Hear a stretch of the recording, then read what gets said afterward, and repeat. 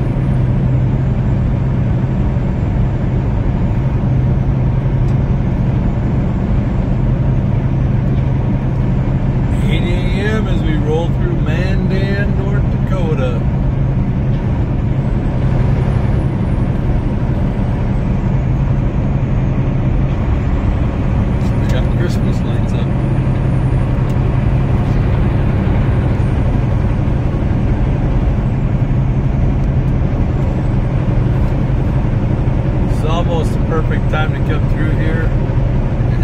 It's almost 8 a.m. Central Standard Time. 28 degrees, Steel Horses Reek.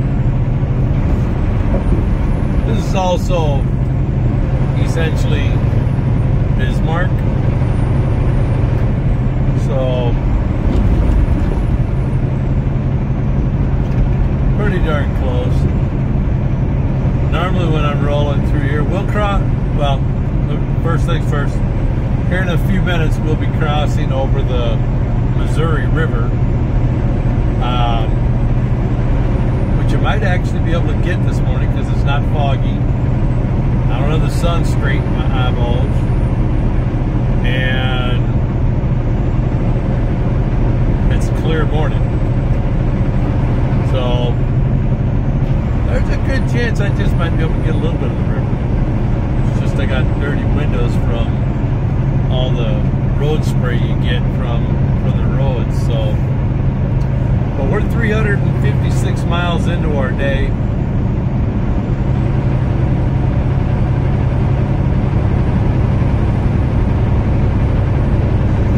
We're most likely going to stop at Valley City, North Dakota at the Loves.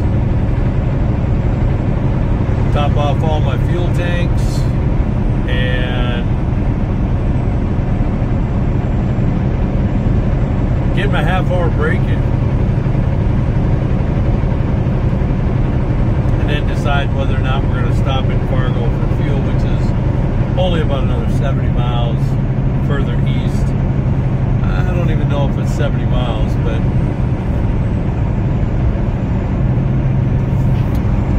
everybody's gingerly driving.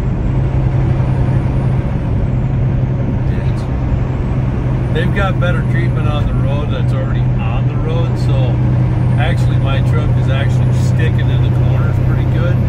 I mean, yeah, I'm taking it easy. I'm not throwing the hammer down on it, but here's the Missouri River, guys. That is I like this rail bridge that they have here. Pull the window down so you can maybe see it.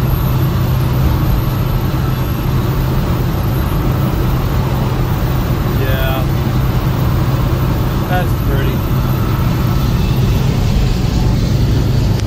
Alright guys, God bless, good morning.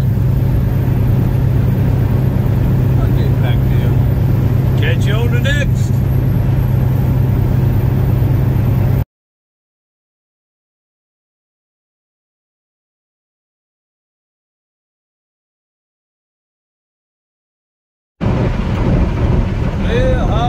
Everyone, well, we got done fueling here at the Loves in Valley City, North Dakota. I did have the windshield clean. That didn't last long. There's the mess. Baseball hat. That's what baseball hats are made for. So,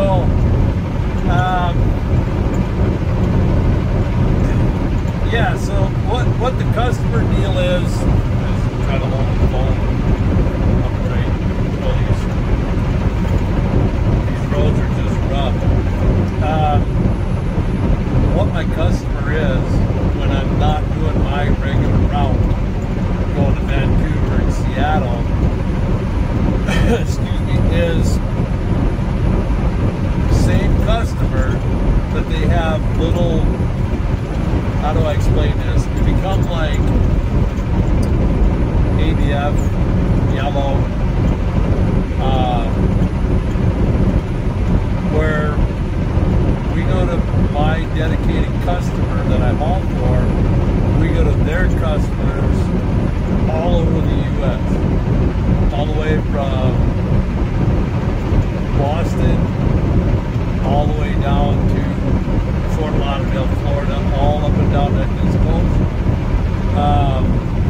I've even been, one of their customers is actually, well, I'll just leave the customer's names out, because some of these places are Fortune 500 and just really high up companies. And I'm going to try to do a little background, a little recon, and see if I can't disclose a couple of the names of the places that we go. I'm going to talk to some personnel and find out if that's something that I can do. Okay, come on, stay on the road.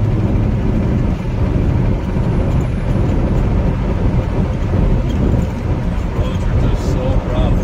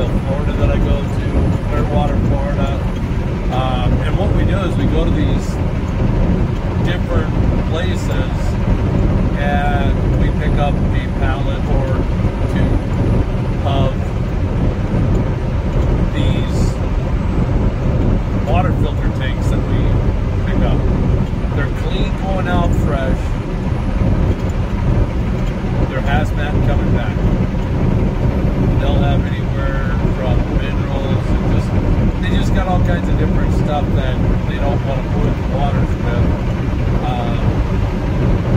And the water goes back into the sewer system or the wastewater, but they filter it out and clean it out before it goes into the wastewater, if that makes any sense. So that's kind of what it sounds like I'm going to be doing, is hitting.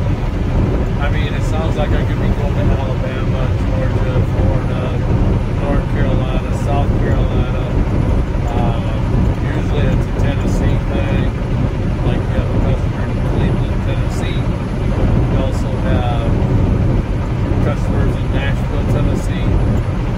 So it could be a whole lot of things. So, but it sounds like that's what they're doing, is trying to find me a load that gets me down close to Durham. And so that way I can, after making delivery somewhere in the area, go start picking up what I call like the milk run, where you just go here, pick up a pallet, here, pick up a pallet, there, pick up a pallet, and then work your way up, back up to Minnesota. And if I get enough time, I make my delivery back to the mothership, and then usually grab something else and finish the pickup, because I want them to return that. Be back on Thursday and grab more work. So, but yeah, we're rolling through, coming past Tower City. I've spent the night there. Not a bad little stop. Pretty clean. But that was pre-COVID, so I don't know about it anymore. But just that. So far everything is going good. We are going to make it back to Minnesota. I currently have a rest stop laid out just outside of the Minneapolis area. I don't know if I'll make it. It's pretty tight to get there. I'm not a big fan of that truck stop or rest area. Actually, it's down on my list of places to stay. But with the weather that's supposed to be coming in, I want to get as close to the Twin Cities so I have the least amount of drive time getting to the mothership first thing tomorrow morning between 6:30 and 7 and make a delivery. So there's that. Other than that, I want to thank all my subscribers and people that come through what I call the drive-bys, that pop-ins and watching my videos. I'm grateful and thankful and humble that you even take the time to take a look at my videos. So I'm always grateful and very humble about that. Never take anything for granted. So I've rambled enough, I've chatted enough, you've looked at my ugly mug long enough. So on that, my friends, God bless. I love you guys. Welcome to the channel. Subscribe if you haven't, and if you have, hit the notification bell so you know my next upload, because they are all over the place. Because my days never start on the same schedule. I'm all over the place. So, all right, guys, I'll get back to you. Let's take her in.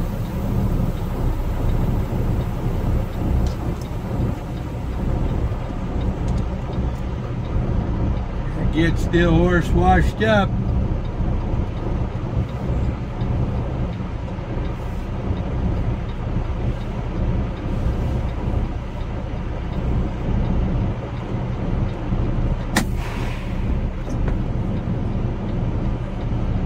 We have just got to get a layer of the funk off of this.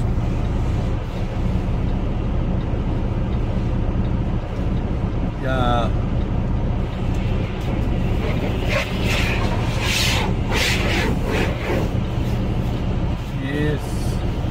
Yes, indeed. Just, I don't know what it is. When you know you can get your truck clean, you just gotta do it, in my opinion. That's just me. I don't like a dirty truck. I've worked for some companies, as some of you know. Those that maybe don't know, I don't know. Never want to assume. I'm a company driver. But my company allows me to wash this truck every week. As long as I can. As long as I can get into one and it works within the schedule. So, because they believe in clean equipment too. That's why we have chrome wheels on everything, and you know, my truck just gets beat up with the bullet holes in the front end by the headlights and the windshield because of, well, Montana likes to throw rocks on the ground. They say it's sand, but some of that sand hurts. Yeah, all these little chips that you may or may not see in my windshield are from Montana. All of it. Every bit of it. So, yeah. So just that. Oh, when they're going to have me roll forward, I thought this guy would be back by now, but I'll get back to you. There we go. It's rolling. I'll be next.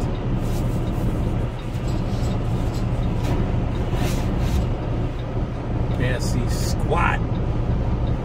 I've been looking for a flashlight to the left of the screen.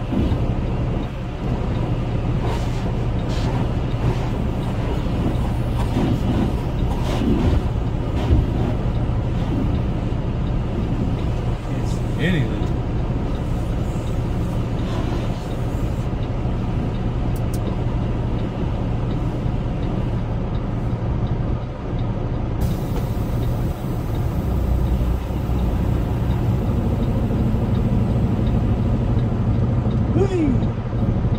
There we go. He had to walk up closer to me.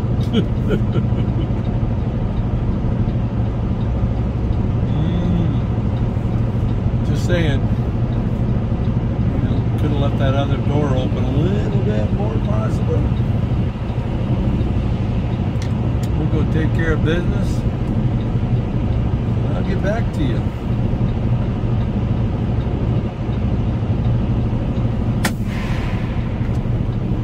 Yeah, let's get Steel Horse out. She is bathed.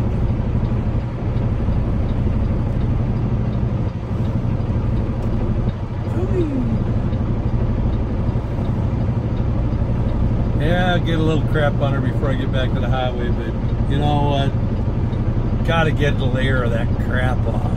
Just saying. Well, we'll pop out here. We'll do a walk around. Fire back up. Fire back up my engine to the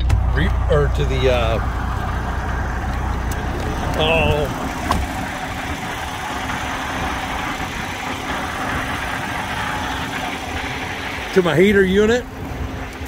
Oh yeah, much better. Yeah. They did all right on the everything first.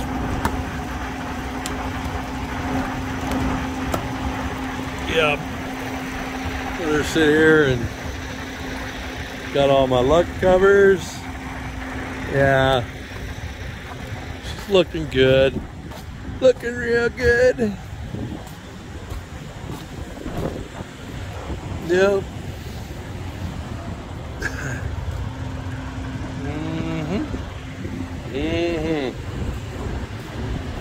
I'm going to take my lock off, let it dry out, and then put it back on, because when it hits that sub-zero temperatures, just saying, come on, let go of my key. Let it dry out in my truck, and then yeah. And then when I park tonight, then I'll go ahead and put the lock back on. See, this is what happens when you can't freaking, they get pitted from all the rocks. Yep, or they just didn't brush it good enough. But it is what it is at this time of year. Yeah, because of all the there's just so much sand and grit. I mean, you don't know. It just is what it is, as they would say. I don't like that term, but it's true. It is what it is. So, yeah, all these bullet holes, that's all Montana. Yep. So, all right, guys. Well, we're gonna head to Minnesota, and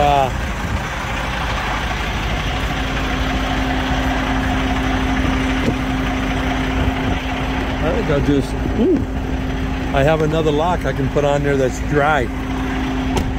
That way I'm legal. Because as a hazmat, I don't know if it's legal, but I know our company requires us to have locks on hazmat loads. Just that. So we're out of there.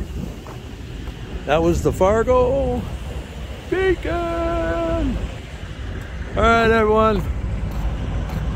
I'll get back to you. Well, guys, we are done for the day. This cold air. Yep, there's Steel Horse. She's nice and clean. Yeah. But we're done. We got to a rest stop. We're about 45 minutes from our delivery. We're out of clock anyway, so not a bad little rest stop. Nice and quiet, proper, clean. I'd like to see a little less snow on the ground. That would be nice, seeing as how we're supposed to be getting measurable snow. So I'm gonna roll this up quickly. Got dinner cooking in the crock pot already. Got that going. But it was a good day overall. I think we got somewhere in the neighborhood of 700 and I want to say like 730, somewhere between 730 and 740 miles on the day, so not too shabby. So other than that, hopefully everybody had a wonderful day. Mine not too bad. It's nice having Steel Horse cleaned, or at least getting a few layers of the salt built up on her. Oh yeah, let me slide out of the picture. Yeah, she's a clean girl. Just saying. All right, guys, on that, I'm gonna roll it up. Winds are starting to kick in a little bit, so I thought I'd stand away from Steel Horse because I do keep the engine running, because I like keeping my fuel nice and hot when it gets cold. So next week's agenda, it looks like we're going to Tarboro,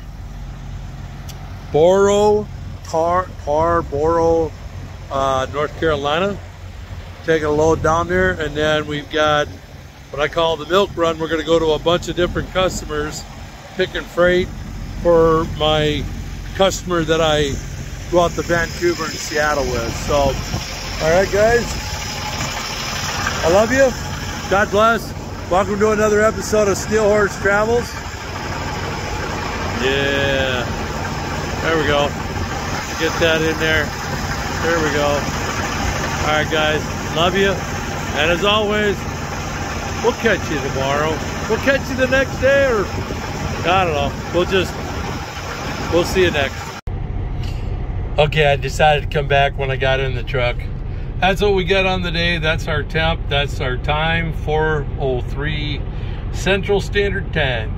All right, guys, love you. As you can see, I got dinner cooking right there in the crock pot. So we're gonna do a little editing and get the day rolled up.